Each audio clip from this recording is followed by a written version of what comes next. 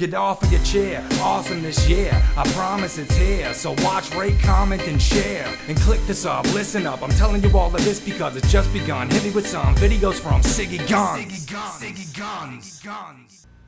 Yo, Siggy here, bringing you some Call of Duty Ghosts exclusive sneak peek. What, this is in Call of Duty Ghosts? Black Ops 2? Oh, my bad. Here, I'll bring you some ghosts on this though.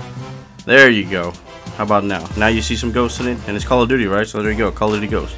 E3 is going on right now. Obviously, you got a couple YouTubers that are all excited about being there. I could have been there, but I'm gonna blame Big Snacks. He didn't take me this time. I don't know what's wrong with him. But the excitement and all that is for nothing. Let's face it. They're gonna show interviews. They're gonna talk to, you know, Infinity Ward, and they're gonna be doing their, oh, we've been very excited, you know, in the last couple of years we're gonna bring you this and this, and it's gonna be a different experience. And we all know it's gonna be the same experience. They're gonna show you a couple levels, you know, that's what they're gonna announce. It's gonna be single player, you're gonna be in Central Park, or you're gonna be with the dog and how it happened, whatever. It's not gonna reveal a lot. Then they're gonna show this whole thing again during one of the games of the NBA Finals. It's the same thing every year. Now, Call of Duty Ghosts is obviously the title that's anticipated, especially among, you know, a lot of the FPS fans. But really, the big dogs of E3 this year is going to be the system, PlayStation 4 and Xbox One. Everybody's going to want to know, obviously, what the PlayStation looks like, because now we know what the Xbox One looks like, and a lot of people weren't impressed. I wasn't impressed with the way it looked.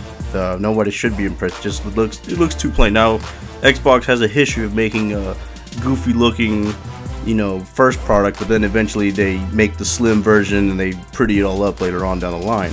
So it's not gonna stay like that, I can tell you that. I mean, if you look at all the systems, the Xbox original didn't stay looking like that. The Xbox 360 didn't stay looking like that white box. It turned into a slim. Same with PlayStation. PlayStation 2 went from big and bulky to a slim version, and PlayStation 3 was the big fat boy down to a slim version. So I'm assuming they're gonna make a slim version of the Xbox One eventually.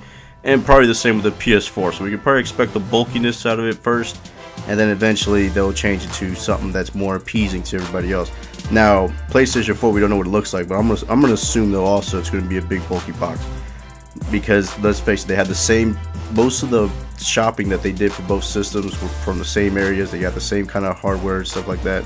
So I'm gonna imagine that the casing, I'm going to say the PlayStation 3 would probably look more, or the PlayStation 4 would probably look more like a PlayStation 3 look, you know, sleek. They're going to probably roll out a black one that's, you know, I would hope they brought, you know, do a slim version right off the bat, but we'll see. Alright, Call of Duty Ghosts, you know, there really is much to say about Call of Duty Ghosts. You know, it's going to, like I said, they're going to show the previews of it, they're going to show a level, they're going to show somebody, you know, with walking their dog, because apparently they've been hinting in the, they've been hinting on Twitter that the dog is going to be an important piece of the single player. So it's almost like a character, your sidekick. It's I Am Legend, you know, that's what it looks like. I don't know if you remember that movie, Will Smith, but we'll see. Call of Duty Ghosts, you know, I mean, check out TheDreamCrusher's channel on Sunday, because you know damn well he's going to be uploading every little thing that they pump out on E3.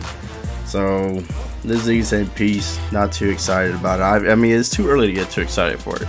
Black Ops 2 though is playing horrible, and anything is probably going to be better than this. This is probably, you know, whenever we would talk about Modern Warfare 3 being bad, this is by far the worst game, I think, in my opinion. It's fun to play whenever it's working, but it's just not working that good.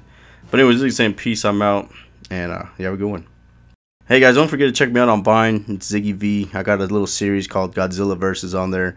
I really don't know how to use Vine that good, but I figured this is the only thing I'm good at with Vine, so check it out. Siggyv. Peace.